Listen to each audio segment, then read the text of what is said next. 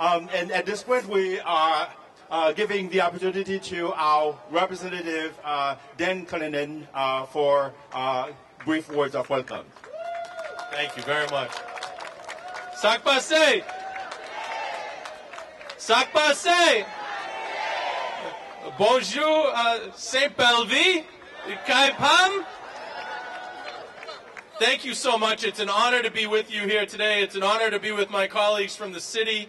I want to say a special thank you for someone that's fighting so hard up at the State House each and every day, who was at a funeral this morning and couldn't be here. But let's give a big round of applause for our state senator, Linda Dorsina-Fori, for all she does for the Haitian community.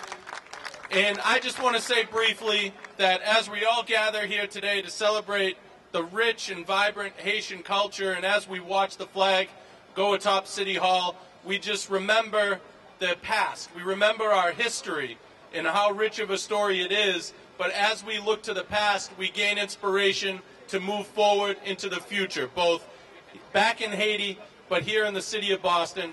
I want to thank all of the leaders of the Haitian community that are here today, all of the organizations, the Haitian media outlets that are covering this great day, and I want to wish all of you a happy Haitian Heritage Month, Haitian Independence Day, and to all of the mothers out there, bonne fête, maman, merci, merci, merci.